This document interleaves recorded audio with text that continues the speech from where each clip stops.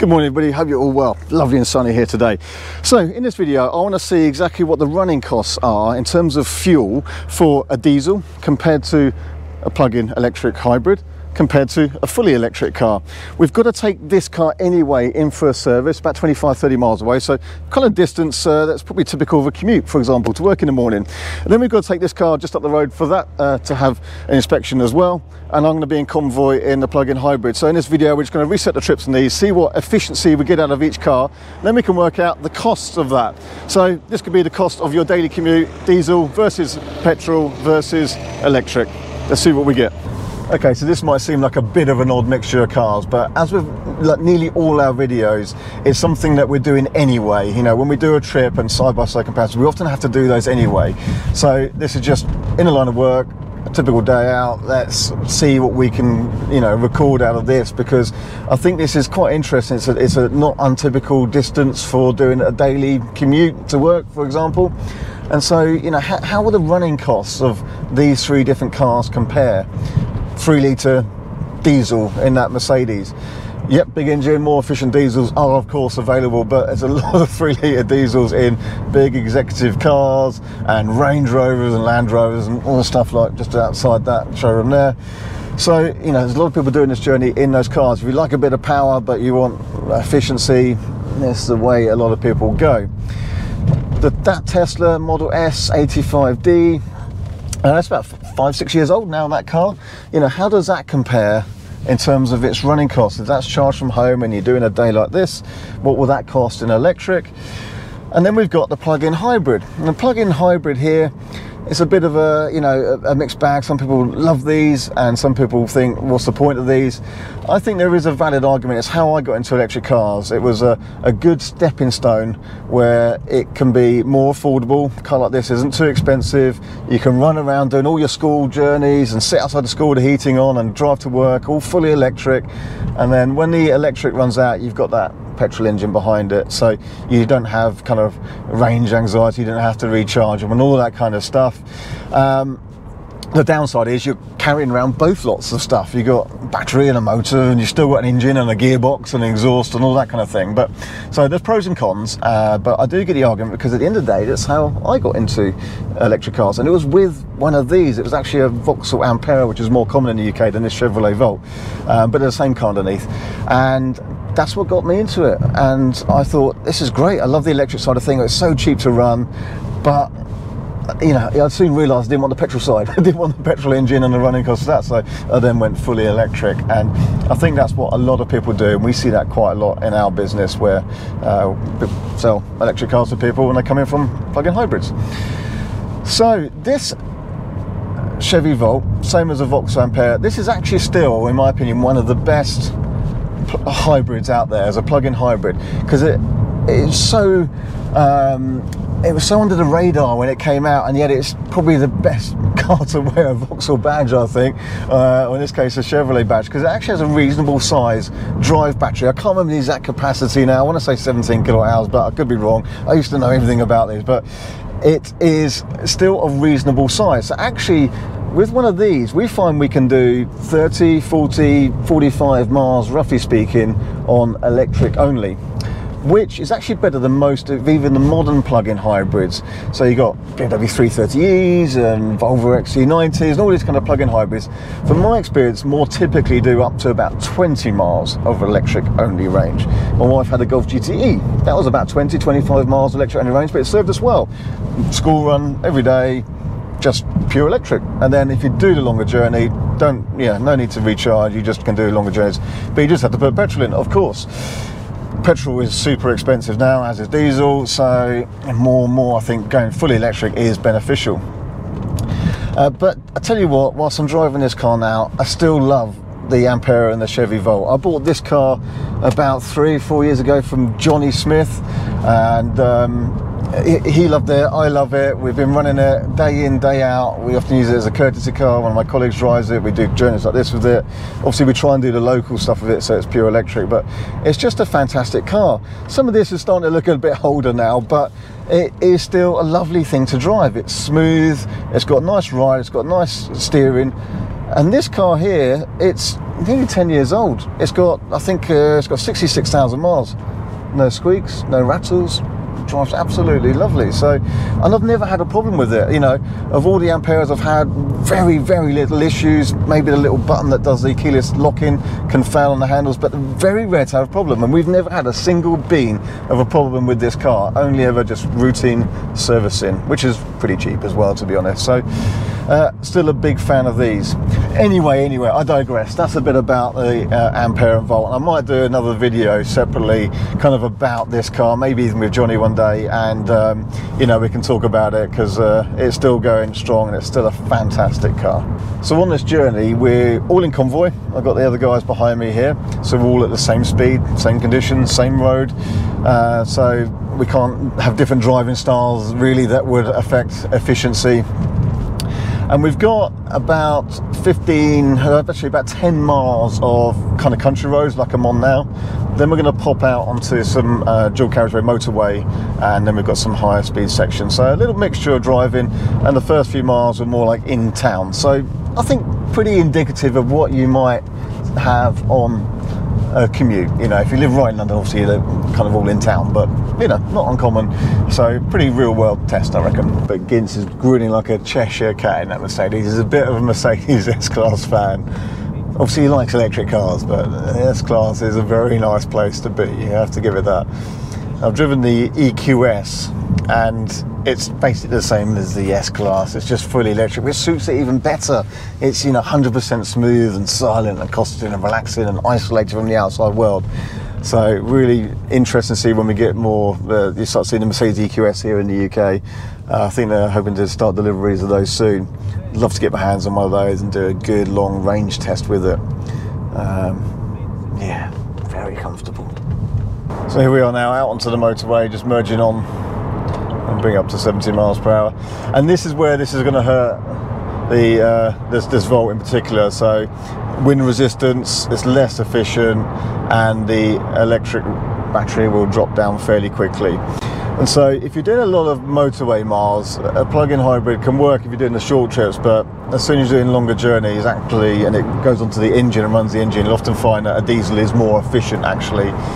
So I haven't used the engine yet today, but the electric only range will fall now at this kind of speed, and then we'll end up having to burn some petrol on this. So the most amount of battery only miles I've got out of this car, the Chevy Volt, has been 52 miles of electric only range. So that was, yeah, probably summer warm weather. It was a couple of years ago now, I can't remember exactly, but you know, it was about as good as you get. It's about 50 miles. This wasn't quite fully charged this morning, and it was cold, cold start, cold battery. So this was about 80% charged, I would say, because we've only got a number of bars here, and the first one or two are missing. So about 80%, and I've covered 29.4 miles now, which has been quite a lot of motorway. Let's say motorway density, efficiency a little bit. I've just got a little bit left. It's given me 2 miles of electric only range left, and we're nearly at the first stop, Mercedes, so it might complete all this on electric only. But this is, with plug-in hybrids, this is still a bigger battery than most, even modern plug-in hybrids. So between 20 and 30 miles is about the normal range for a plug-in hybrid. My wife's GTE would do up to about 25, for example. So, you know, the Chevy Volt really was ahead of its time, and other than something like a Polestar 1, really could do a pretty sensible miles on the electric only. However, we're about to run out, although we're at the first stop now, so I think I will make all this on just electric. But this is the car that we're going to drive back to the office in, so we can see then what miles per gallon we still get out of the car, even when it does have to run the petrol engine as well. But yeah, I'm very nearly out the battery. Let's go into its regen mode here as we come off this slip road, make the most of this. What you can do on the motorway, by the way, is you can choose to then charge the battery. If you're going to run the engine anyway, you could actually run it for a few minutes, 10 minutes, 20 minutes, half an hour, and actually recharge a drive battery. So if you're going to come off the motorway, maybe go into town or into London or something like that, you can then have electric only in town. So although you're burning some petrol on the motorway, you're doing it out of town, you know, and your emissions are out of town, but then when you come off the motorway, engine off again, you know. So that can be done with most plug-in hybrids as well. You can kind of choose when's a good time to actually burn a bit of petrol, recharge it, and then keep emission free around town where you can. Still going. 30.6 miles. Okay, I did that all in one go actually, so 31.4 miles. I've still got 2 miles of battery left, and I didn't even start with a full battery, so no petrol, no emissions burnt at all. However, we are going to drive back in this so we can gauge what it does for miles per gallon when it does have to run the engine as well. So, but this is the end of the bit where we're going to do all these cars in one go. We're just outside Mercedes here in Southampton, dropping that to Mercedes for a service and change oil and all that kind of stuff that you don't have to worry about with electric cars, by the way. But let's get a picture of the trips of those so we can compare them directly from that convoy journey. He's done 46.2 miles in this Volvo. It's got 132 miles per gallon, because obviously it's running the engine half the time. What do you reckon it's going to have when you get back? Probably 85. Okay, if it's above 85, what can the prize be? Car? No. Forget that, pal. I think that's a great prize. I'll keep the car. Nah. I think like I'll make you a cup of tea sort of thing. Oh, well. Or whatever, foot down. See you later. Oh, I put foot down, nothing happened. Okay. So look, it shows you a diagram here. You've got to keep it as efficient as possible. Yeah, bit of battery, bit of engine, battery drive. But you can't really go in the middle lane at 58, so you have to pick up to 70. It's got to be real. It's going down the hill now. That's what I was waiting for. You can put it in regen mode. It's in regen mode. Our Volt has just hit 666 miles. There we go. Okay, so we got 47.7 miles covered and average of 124 miles per gallon, because as we're on the motorway now, it is using the engine for a large part of it. So the way the miles per gallon dropping, I don't think it's going to be 85, no, it's going to be less than that. Ginch reckons he can get back with 85 miles per gallon. I don't think so. We'll see. And Igor's really comfortable as a 6-foot person in the back. It can be better than that. A little bit more leg room. You're in. You're not too bad. Considering Gins is driving, so yeah, Gins is all the way back. Is I late. didn't even make a change on the seat. There was Richard's configuration here. There we go. Really? Can you reach pedals? Okay, so here's some calculations and some numbers and data. So I'll try and rattle through this as quick as I can, and we'll put some figures up on the screen here. I'm going to base the petrol cost at £1.67 per litre, which is apparently the UK current average at the time of filming this. Diesel, £1.79 per litre at the current time of filming this is the average in the UK. And it's hard to get an exact number for the kilowatt hours, but 20.11 is what I've used, because that's what I pay on a flat tariff at home, which is a variable rate. So, and I think the current average is about that, although it does go up and down quite a lot. So how does this work out in terms of the cost for that trip and then sort of cost per mile? Let me try and rattle off some numbers for you here. So that Mercedes, by the way, the 350D there, that averaged a pretty incredible 48.7 miles per gallon. So I think that impressed me for a car that size, that engine, but it was remarkably efficient. So 48.7, I think, is pretty representative of an efficient combustion car. You all agree? I think so. There'll be some with more and some with less, but again, there's a lot of variables in this. On that trip then, that one-way journey, which was 31.4 miles, would have cost £5.24, according to my numbers.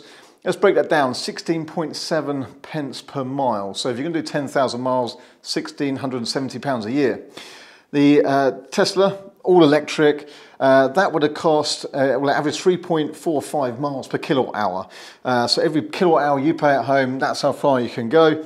That averaged 3.45, which would have cost £1.83 on that journey. So if you do 10,000 miles a year at that kind of journey, that would cost you about £580. And then the Volt, so going there, 31.4 miles was all electric on that car. It was actually slightly more efficient than the Tesla at 3.58 miles per kilowatt hour. It used about 9 kilowatt hours going there. That would basically work out to £1.76 for that journey, £5.60, 5.6 pence per mile, so £560 for 10,000 miles a year of that kind of journey.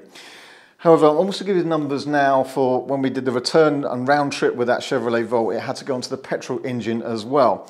That was 88.7 miles. Now, that would work out with some petrol used as well as the electric used, 9.1 kilowatt hours of electric, 1.2 gallons of petrol. That's UK gallons, not American gallons. That would have cost £11 and 2 pence for that return trip of nearly 90 miles. So it works at about 12 pence per mile. If you did 15,000 miles a year because you just did a 90-mile day and you do that fairly regularly, that would cost you £1,800 in fuel and electric.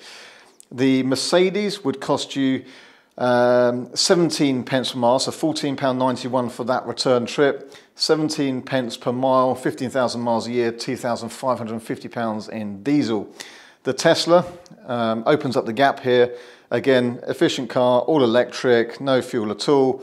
That would have cost a grand total of £5.17 for that 90-mile trip, and that would work out to about 6 pence per mile, £900 a year for 15,000 miles of driving. So within all that, a lot of variables, and you've got to remember with this that with electric there are often cheaper overnight tariffs for charging your car, so you might pay half that amount, you might pay a quarter of that amount to charge your electric car. If you have solar panels, even better. Battery storage, you may even pay nothing up front for those, the fuel costs for that. So there are a lot of variables in this, of course, but hopefully that gives you some idea of some comparable numbers in this case point, two scenarios there. So I hope that's been useful. Just that example from today, lots of different variables, but you can see the difference as you do more and more miles. Just going electric is ultimately the cheaper way. Plug-in hybrids have their place, depending on use and how often you plug them in. And an efficient diesel, it's not too bad. Remember, if you've got a car that does half the miles per gallon, you're easily looking at double those costs there. So hopefully that's been useful. Try to round it up as quick as I can, and we'll call it a wraps on that one. So thanks for watching. Don't forget to hit the little like button and leave us a comment below if you can. Stay subscribed for the next video. Hey everyone, thanks for watching our videos. If you like our content and want to see more, don't forget to not only subscribe, but also hit the bell icon for notifications so you don't miss any new videos as they're uploaded. Plus, we're also on Instagram. Just look up R Simons or RSEV. We're on Facebook and Twitter. So lots of news, stories and things as we go on each one of those channels.